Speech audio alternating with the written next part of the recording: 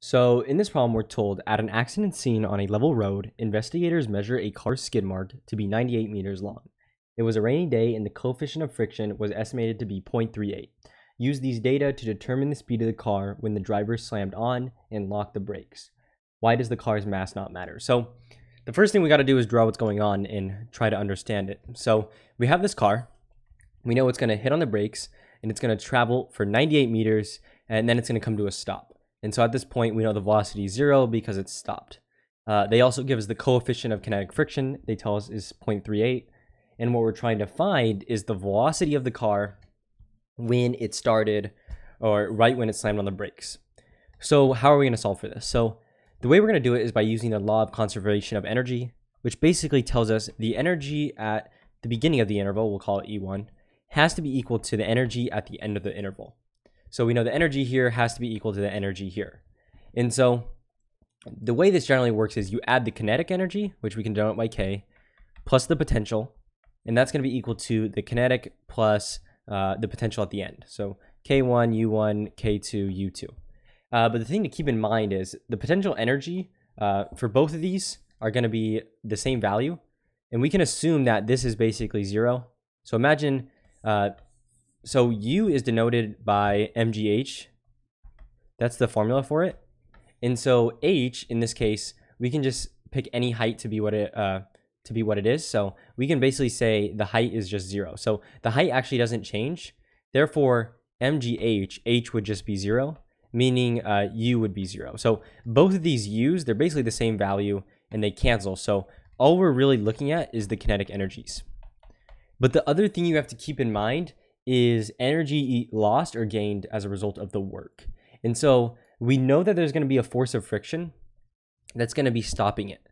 So the way you can imagine it is we have some energy in the beginning, and that's going to be, and then this is going to be equal to the energy at the end, but we also subtract energy lost as a result of friction, which is the work done by friction. So we have energy in the beginning, we lose some, and that gives us the energy at the end, because we know we're losing energy from friction. So this is really the formula we're going to use to solve.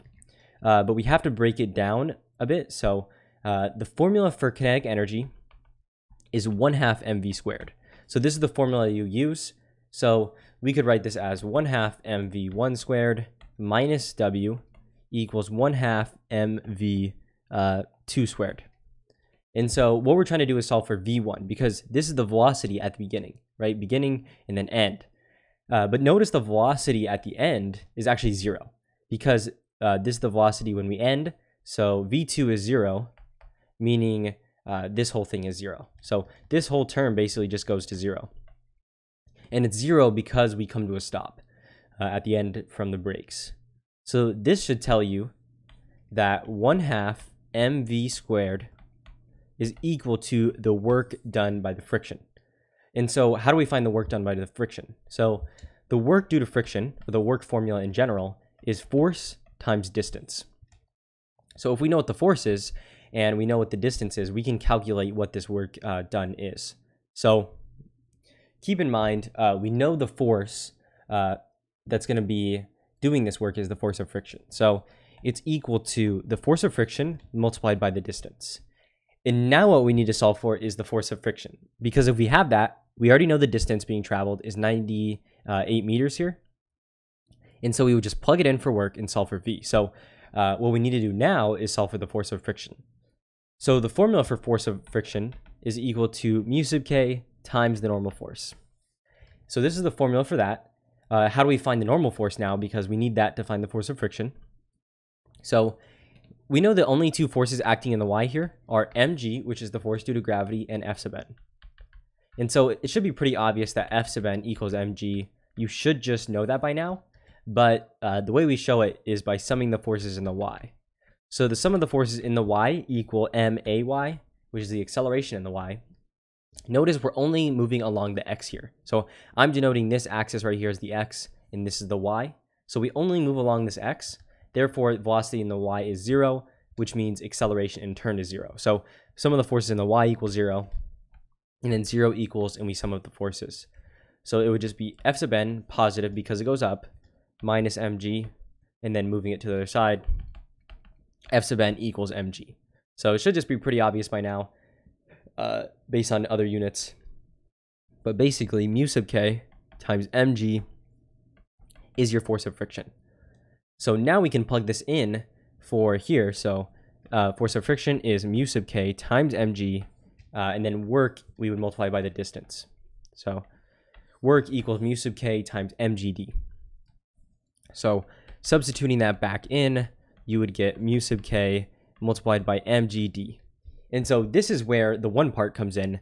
Notice that on each side, the mass actually cancels. So when they ask, why does the car's mass not matter? We can see that it actually just gets canceled out. So regardless of the mass, it's going to have the same value. So its mass doesn't actually impact it because it cancels on both sides here. So what we have here is 1/2 v1 squared equals mu sub k gd. Multiplying both sides by 2 would give us v1 squared.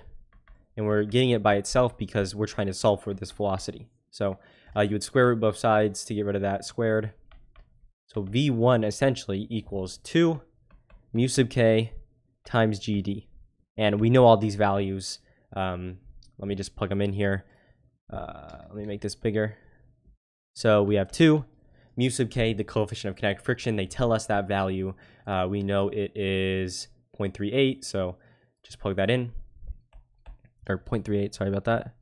G is the acceleration due to gravity. It's just a constant value, which is 9.8.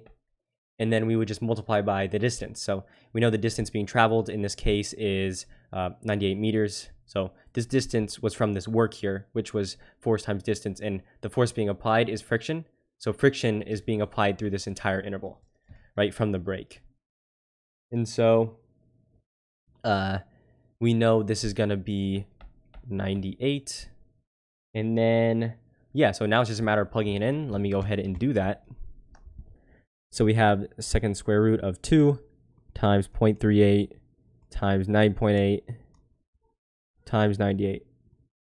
So you would get 27.0167. So I'm just going to round 27 meters per second.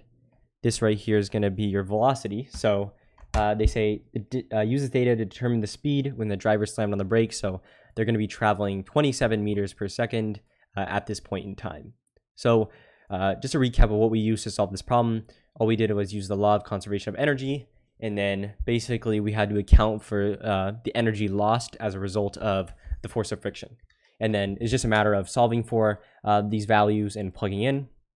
And then that gives you your answer there. So yeah, so this is going to be your answer, 27 meters per second. And hopefully you found this video helpful.